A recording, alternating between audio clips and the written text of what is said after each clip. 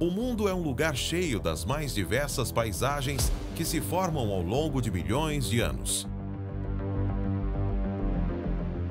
criando habitats perfeitos para cada espécie prosperar da sua maneira.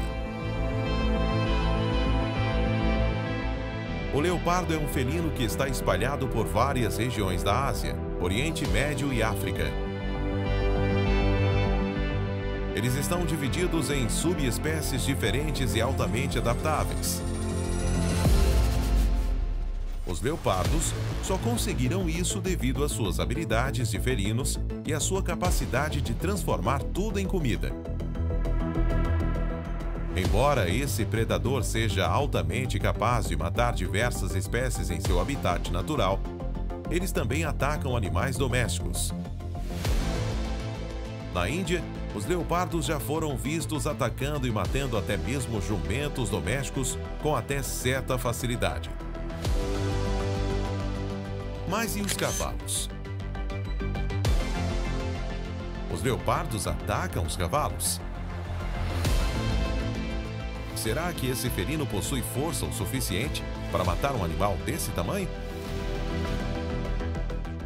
Sim, os leopardos atacam os cavalos.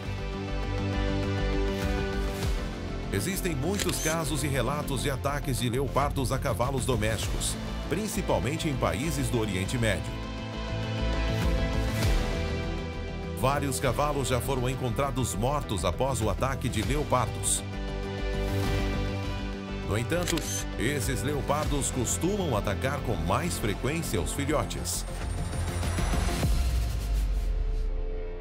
Essas imagens, por exemplo, mostram justamente um ataque raro de um leopardo a um filhote de cavalo que, por sorte, sobreviveu. Esse caso foi filmado no Irã.